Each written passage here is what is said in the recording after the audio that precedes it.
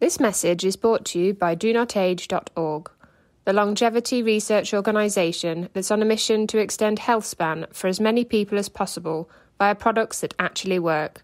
Start your journey today at donotage.org and use code LLAMA for a 10% discount. That's LLAMA. No matter how old you are not going backward. You are going forward to live another day and to live another year, and in my particular case, to live as many of the 8,000 days I have left.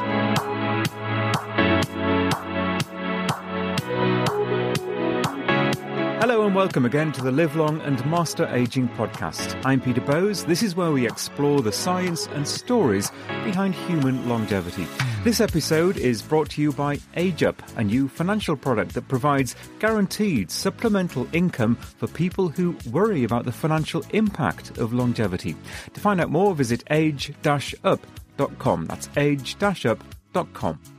Well, today we're going to focus on a personal story related to ageing. My guest is the writer Lee Gutkind, a prolific author. Lee has written about everything from veterinary science, mental illness, motorbike culture and organ transplants to the art of writing itself. Lee's new book is My Last 8,000 Days, an American male in his 70s, a memoir about growing old, how he spent much of his life, well, at least from the age of 40, denying his birthday, in effect refusing to acknowledge the passage of time, up to the present day where, I think it's fair to say, and we'll find out in a second, the present day where he's resolved his differences with the ageing process. Lee joins me from his hometown of Pittsburgh in Pennsylvania. Lee, welcome to the Live Long and Master Aging podcast. Peter, nice to meet you in person and talk. Wonderful to talk to you, Lee. And I guess in this week of all weeks, I can't say Pennsylvania without a reference to the tumultuous events of the past few days.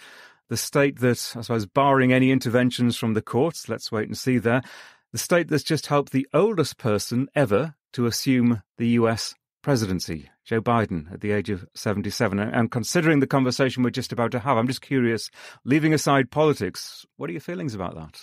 Well, you know, I'm also 77. Yeah. And I can't tell you how often and how annoyed I got when people were doubting Joe Biden's ability to govern and to work the long hours, not because he was not unfit physically, but because he was just old. And it really, to tell you the truth, annoyed me a lot because, of course, I'm 77. And, of course, as you just pointed out, I have spent my life fighting this whole idea of how people perceive elderly, aging people. And so, yeah, I'm absolutely positive that he will do a good job. And if he doesn't, it's certainly not because he's an old guy. Do you think it will change any attitudes? Obviously, let's wait and see how things go over the next 4 years. But certainly looking at the campaign, as you say, quite rightly, he was much criticised, and especially towards the beginning of the campaign. He did seem to become more and more energised as time went on, didn't he? I think that that's one remarkable aspect of aging, is that just because we're 77 or just because we're older, it doesn't mean that we are losing our energy and our ability to work really hard at whatever it is we want to work at. I think one challenge is that sometimes when we get a lot older, that we don't have the challenges, or we are afraid of the challenges that we might be able to take on simply because we are in our 60s, 70s, and 80s.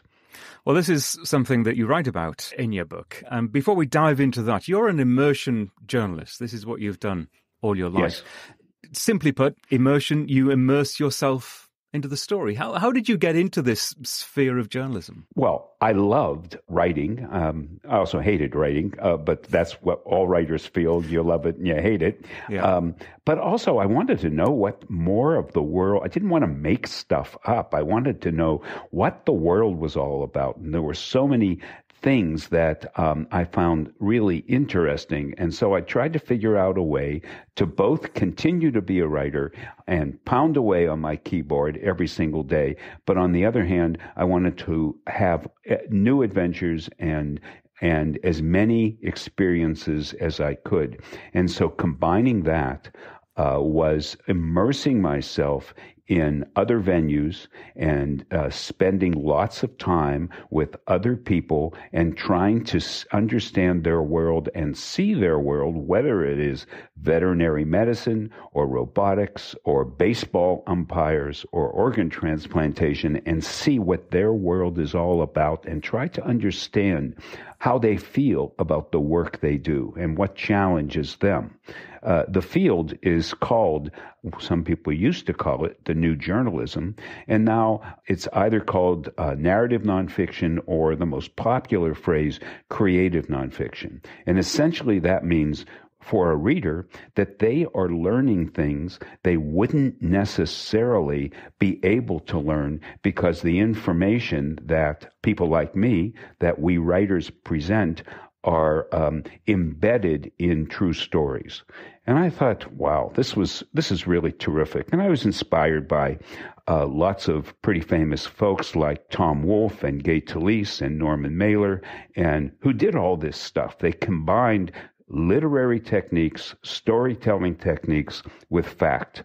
And that's kind of the life I have led from my first book, which was traveling around the country on a motorcycle and writing about the motorcycle subculture, to my last immersion book, which was about the 4 or 5 years. And I say years. It's not like I've parachuted in and spent a couple of days here and there with these folks. We spend years with these people in order to deeply understand them. And so my last book was about the years I spent with people who build robots and get them to think. And I'm curious, is there a world that you've spent a lot of time with that once you've got through that process, you've actually thought, well, I'd like to be part of that world? I know as a journalist myself, you meet people, you see their work, you see their lives, and there's a part of you that thinks, yeah, I could have done that. Yes. No. The answer to that is I always had pretty much enough of whatever world it was after 4 or 5 years, and I was ready to move on. And I certainly could never be a transplant surgeon, and didn't really want to anyway. So the joy and the drawbacks of being this writer who immerses himself in other things is that the joy is that you get to learn so much about other people, and then the drawback and what the other people do. But then the drawback, and you've kind of caught it in some respects, the drawback, Peter, is that so you become an absolute part of somebody else's life, and you live that life, and you hang out with them constantly, and they become your friends, and they become the people you care about, and you become, it's like you're living in another world. And then when the book is done, or when your research is done, and of course the book is done, suddenly there is this gigantic gap in your life. What am I going to do next? And when you find another book, and we writers are constantly searching for books. We look for books. What do we see in a newspaper, or what do we hear in a coffee shop conversation that might lead to a book? But then when you immerse yourself in another book or in someone else's life, totally different from, like, going from transplantation to robotics or baseball umpires to robotics, it's a big stretch, and you lose all of the friends that you had made over the first 3, 4, 5 years. So, and suddenly you're in another world, and so you can't go back to the other world and to the first world. And so it's like you're living in increments of 4 or 5 years, many different lives. And there's a great loss to it. So there is a joy, as I said, and a real feeling of accomplishment to capture other people's worlds. And then the loss is when these folks that you were so close to, they go on with their same life, and you got a new life to deal with. And of course, the world that you're now immersed in, or at least for your latest book, the one we're talking about, is your own world. That must have been a unique challenge. That must have been something that you took on with a certain amount of trepidation, because obviously, clearly, this is a life that you've lived from the start and you've been immersed in. and maybe never thought about writing up until you were, 70 years old? Yes. Certain things happened to me, which I'll tell you about. The year before 70, for one thing, the year before 70, I lost my two best friends who died. And 4 or 5 days before my 70th birthday, my mom, who was my absolute best friend, even though she was 94 years old, she also died. And I'm talking to you, Peter, about looking for a book and living for books. And also, during that year leading up to my 70th birthday and a little bit beyond, I had been working on a new book. And this was a very popular, it seemed like a very popular book, a book that would take my, let us say, modestly, my ordinary literary reputation and skyrocket me. It was a perfect subject. It was about a rabbi who was known worldwide as the Torah hunter. And what he did was travel all around the world and rescue Torahs that had been stolen and desecrated by the Nazis during the Holocaust, and work diligently to find their original owners. And he was just a marvelous man, and I loved this guy. And I'm Jewish, but I'm pretty much a failed Jew anyway. But he kind of led me back into that path. I took Torah study courses, and I tried to learn Hebrew, and I hung out with him. He had a bookstore in Washington, D.C., and I hung out with him in the bookstore, and we even went on adventures together. Well, I found out, I'm not going to tell you that much because then maybe you won't read the book, but all the things that I had hoped for and all of the ways in which I believed him and believed in his mission kind of fell apart. And with my book, fell apart during that 70th year. And I thought, I didn't want to do this immersion anymore, this work anymore. I needed to do something different. And I needed to understand why, at 70 years old, having published or edited over 30 books and achieved a great deal in my life, why suddenly I felt so abandoned and so alone and so helpless in many ways as at 70. So I decided that instead of immersing myself into the lives of organ transplant surgeons and veterinarians, it was time for me to learn a heck of a lot more about me and use the techniques in many respects that I had learned digging into other people's lives to dig in, to take a deep dive, a deep, deep, deep, honest dive into my own life. And did you start with the title, My Last 8,000 Days? First of all, how did you get to 8,000 days? And was that a starting point for you? No, that was an ending point. I always laugh when my students tell me, I'm going to write this book and here's the title. Well, I always ask them, or I just wrote the first chapter of my book and so I feel really good. But the fact of the matter is, you can't know a title of a book until you finish the book, and you don't know which chapter you have written until all the chapters are written. And so, no, I struggled for almost all my books. I have struggled for titles for a long time after the book was done.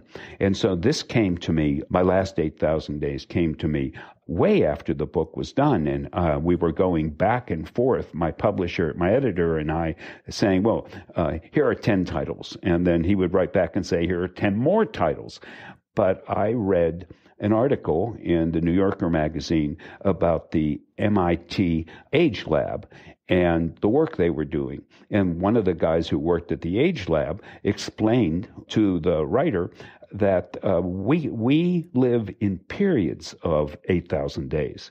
And so more or less, your first 8,000 days is when you are young and you get to voting age, around 21. And then the second gets you to around 40 or maybe a little bit beyond, mid-40s, midlife crisis time. And then the third is when you get to about, if you're still alive and you get to about 65, retirement age for many people, you have lived a third 8,000 days.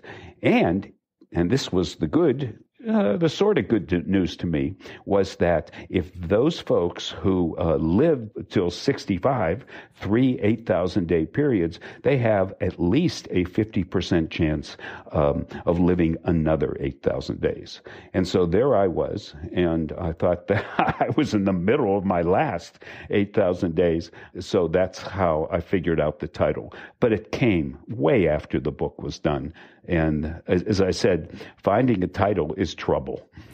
So at the same time as writing a book, and I guess going through the same kind of practical process that you would go through in terms of gathering the research, talking to people in other books, immersing yourself into their lives, you're immersing yourself into your own life. You're doing the practical work to ultimately write a book, but you're also going on this personal journey as well, and maybe fighting personal demons and the challenge of being lonely at that stage in your life. You're doing two huge things at the same time that are clearly converging with each other. That is true. And the research part, the years I might spend with a roboticist, really came to an end when I started this book because the research was done inside myself. And so, to be clear, maybe if I'm writing about someone else, I will revise my book or each chapter of my book 6, 7, 8, 10 times. When you write about yourself, and you find something, some part of your life, a story that you want to tell, and you sit down and write it, it really is only the beginning of a story. It's very much like seeing a therapist. You go and have an hour, well, these days you have 40 minutes with a therapist, and pay for the hour, and you tell a story. You tell them things that really bother you or excite you, and then you walk out of the office and you take a walk around the block, or you go home, and usually that story stays with you.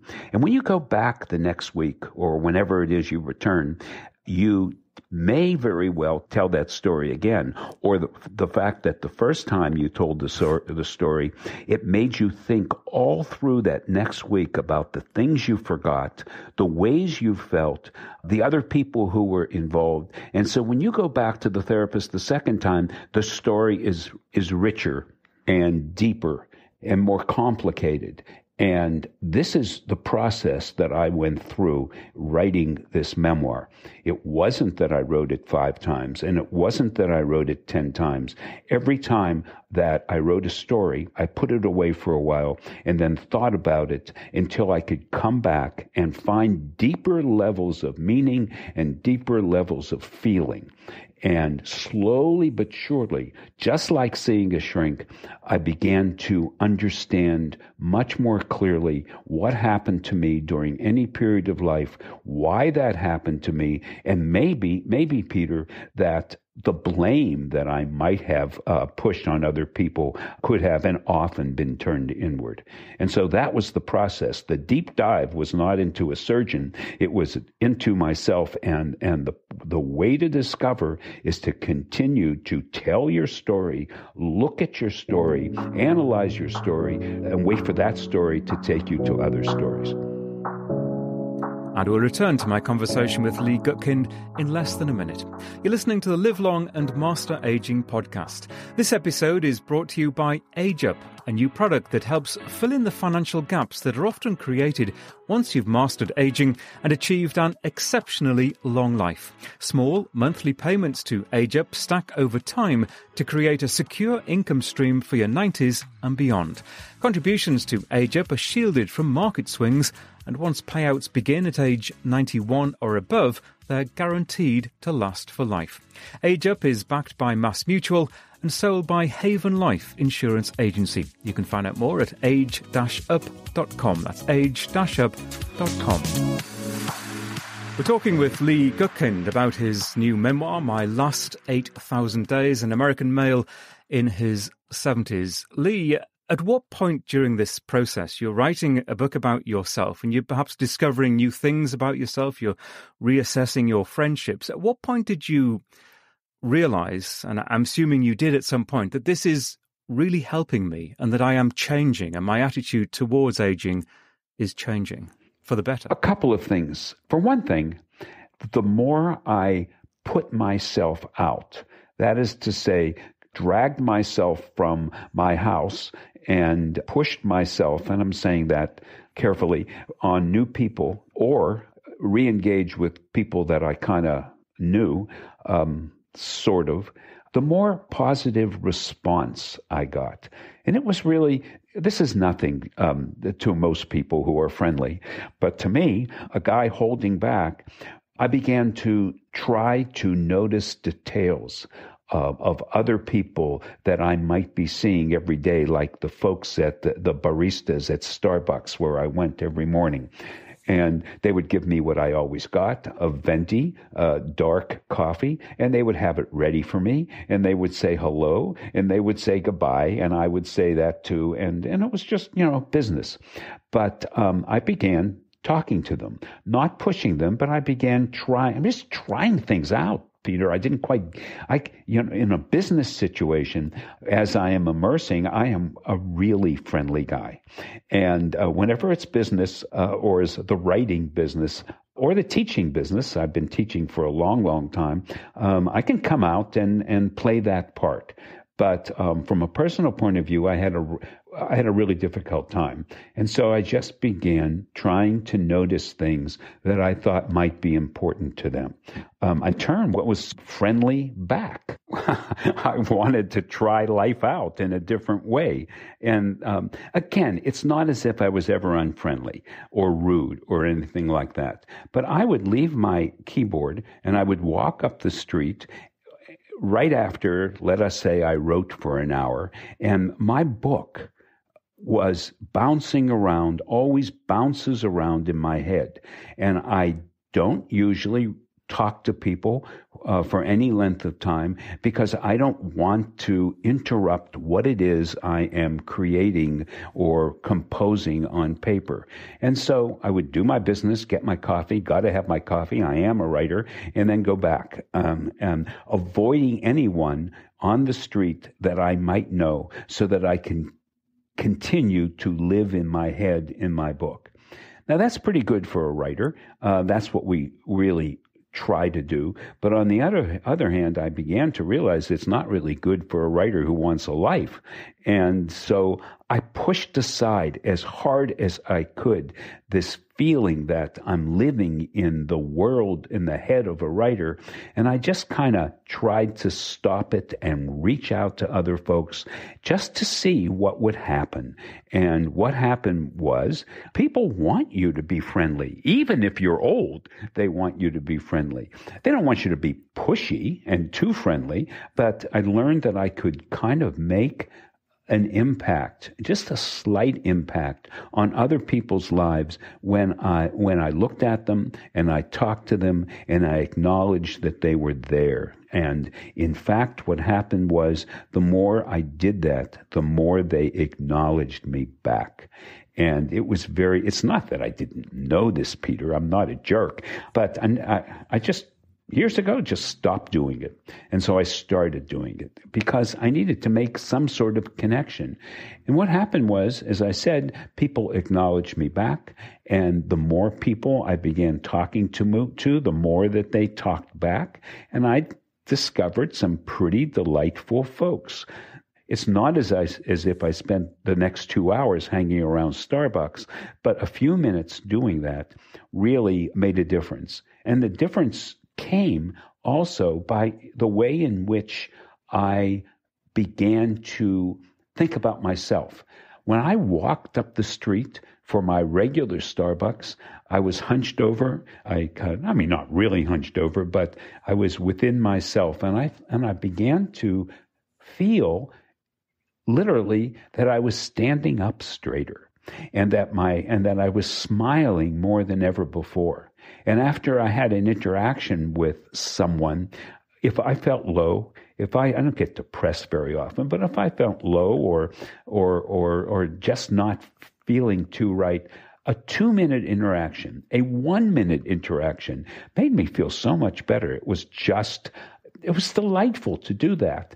And then instead of hiding at home, thinking about my friends and my mom and watching Law and Order TV incessantly, I kind of stepped out. I'm a bar guy. I love sitting at bars. And this time, not only did I go back to a few places that I once went to a long time ago, I began talking to people while in those bars and restaurants.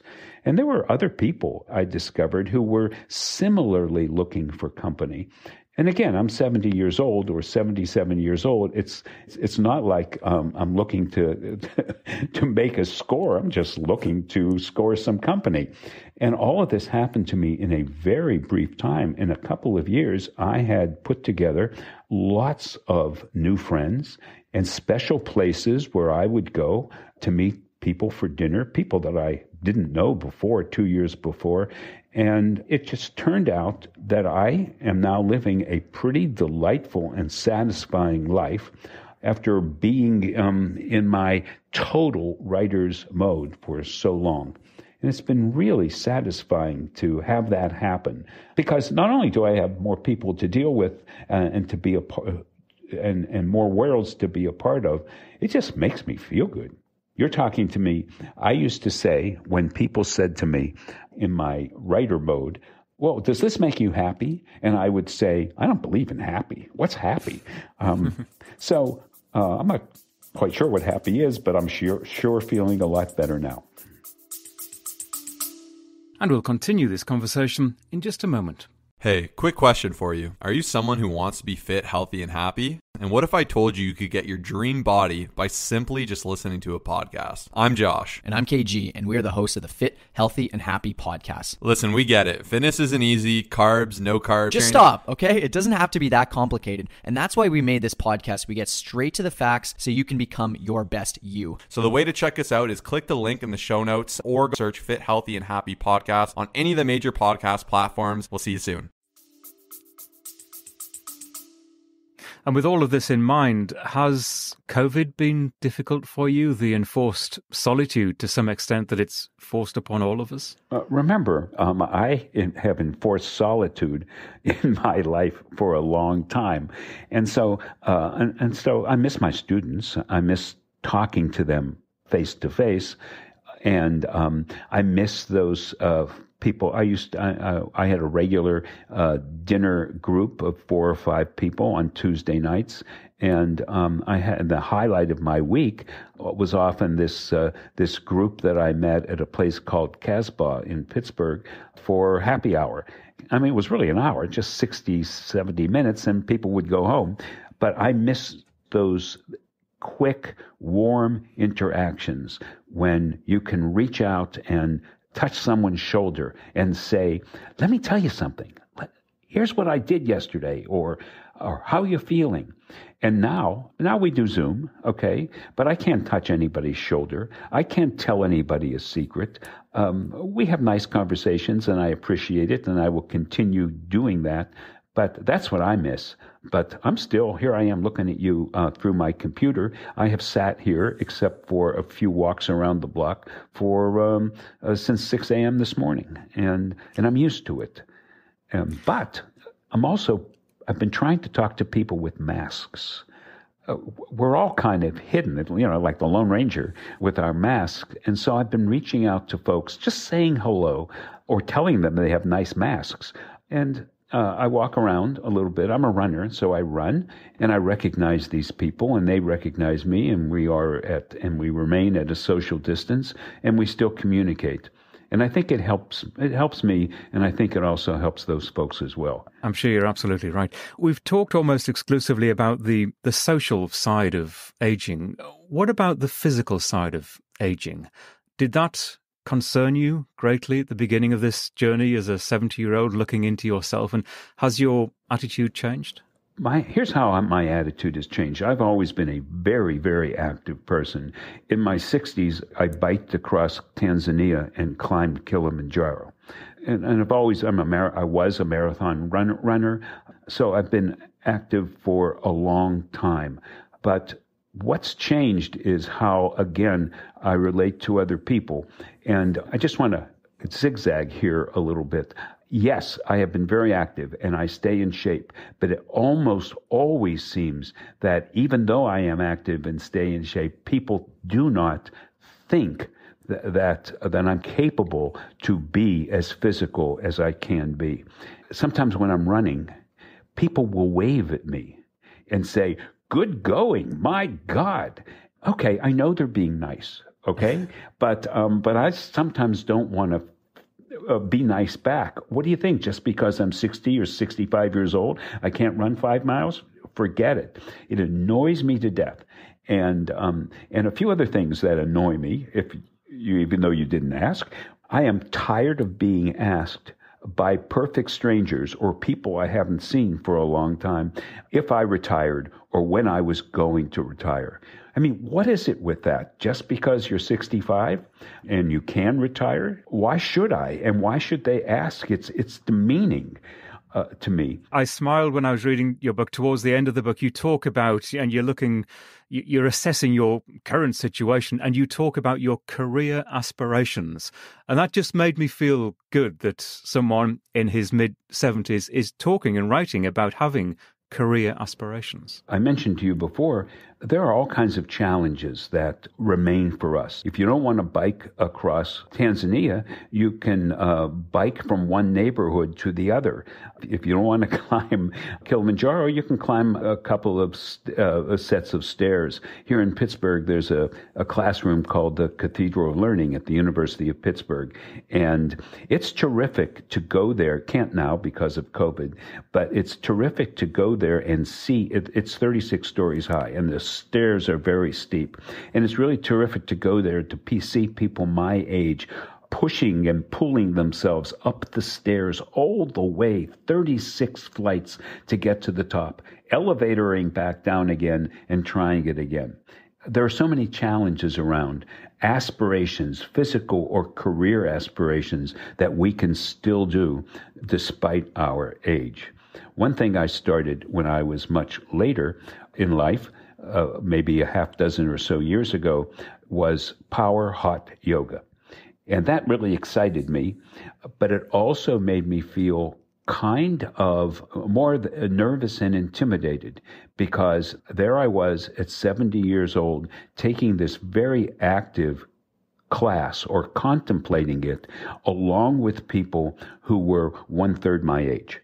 And it was quite intimidating to try to do that.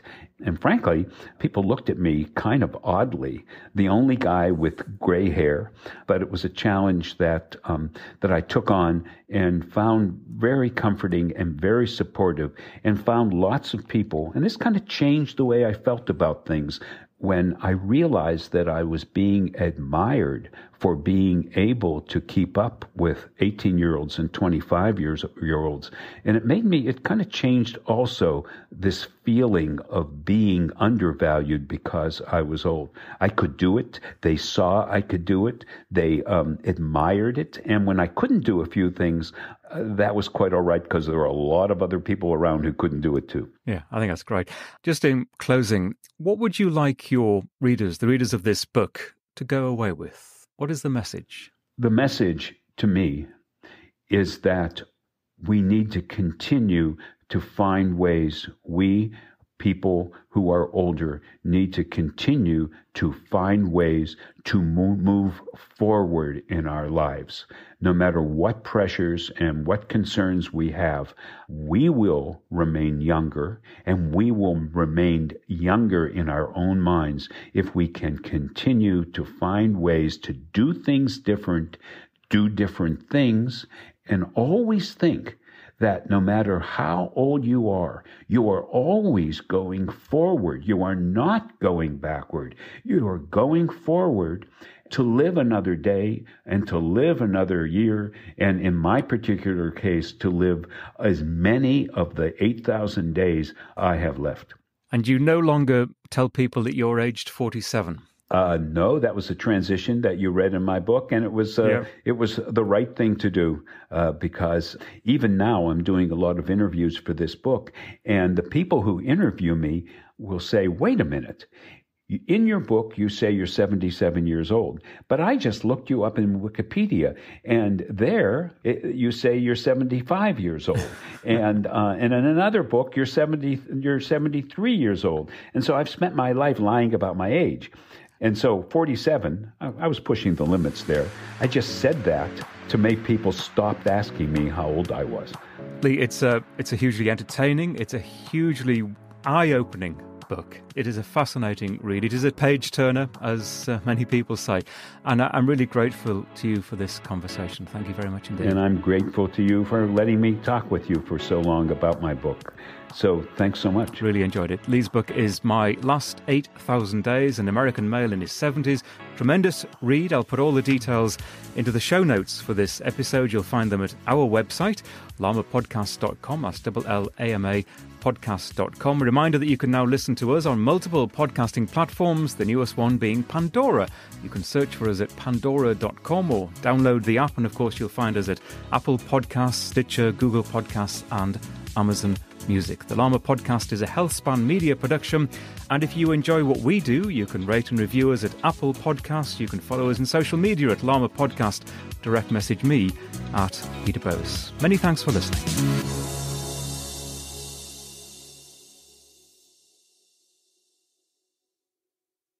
Health optimization is what this podcast is all about, and that means taking care of our mitochondria, the energy centres of our cells.